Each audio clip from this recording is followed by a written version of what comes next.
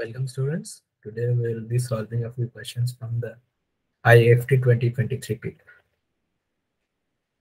So let's check the first question. It's from heights and distances in trigonometry.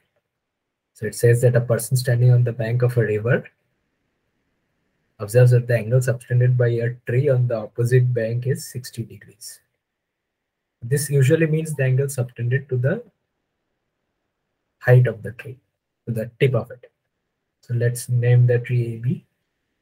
Right? When he retires y meter from the bank perpendicular to the tree. So he moves. So initially he was some distance away. So basically that distance was the width of the river. So initially he was some distance away such that the angle was 60 degrees. Right? Now he moves away y meters. Yeah, that did not join. He moved away y meters and now the new angle is 45 degrees. Right? He further moves 15 minus 5 root 3 meters away. Don't know how he measured 15 minus 5 root 3, but apparently he did. So this distance and that angle, the new angle is 30 degrees. So let's name the points now. So let this point be C, this point be B, this point be E.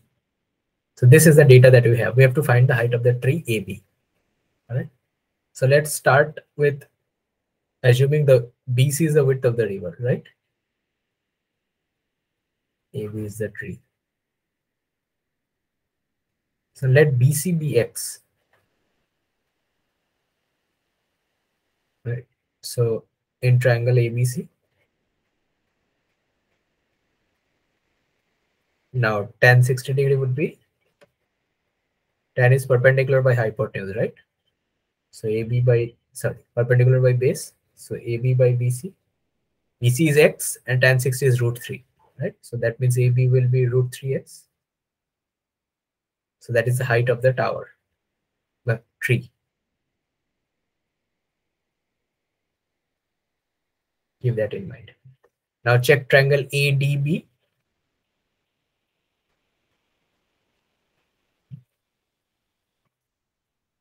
Tan 45 degree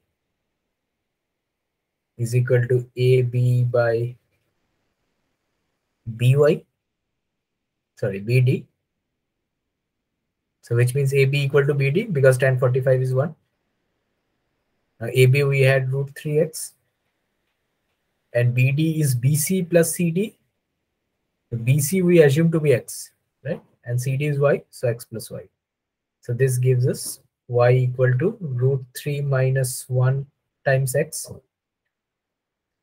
Now you can guess what the next step would be. We'll take the last triangle in triangle AEB. Here we're going to have tan 30 degree equal to AB by BE. So AB we know, right? Okay, first tan 30 degrees is 1 by root 3. AB is root 3X. And BE is the sum of the entire portions, right? So X plus Y plus 15 minus 5 root 3. Cross multiply.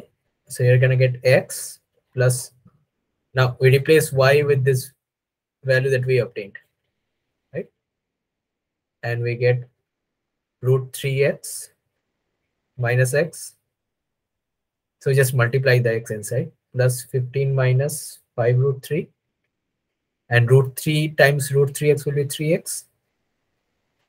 This X cancels out. And we have 15 minus 5 root 3. So take 5 common. We're going to be ending up with 3 minus root 3. And that side we have root 3, 3x minus root 3x.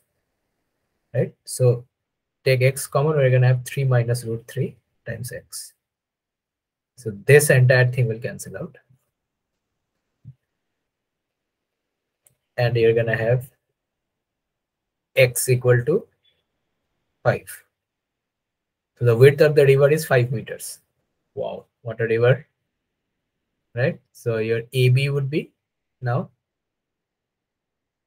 AB is root 3x. So it's 5 root 3 meters. So that means your answer will be option C.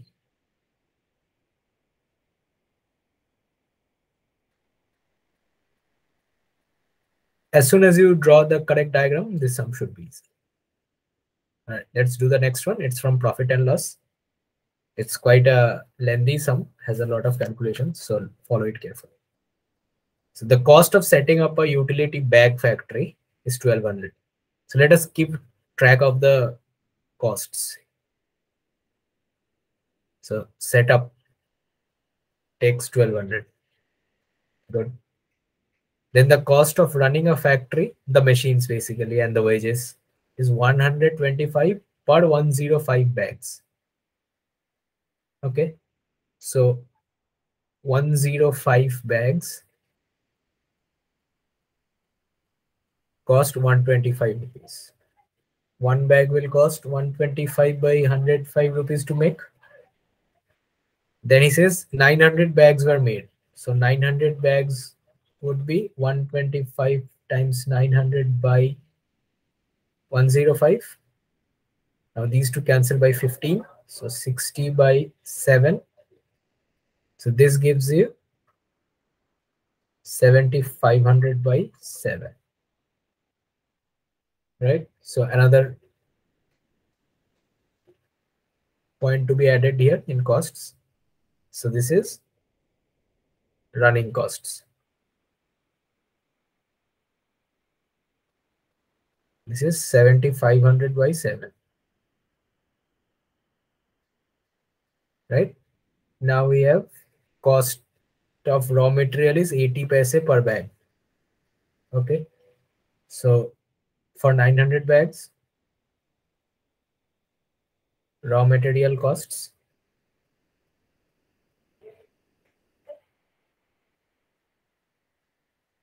900 into 0.8 rupees, which is 720. Right? So raw materials.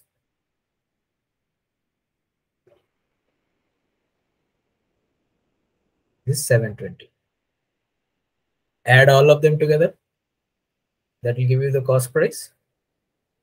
So that thing will turn out to be 1920 times, sorry, 1920 plus 7,500 by 7.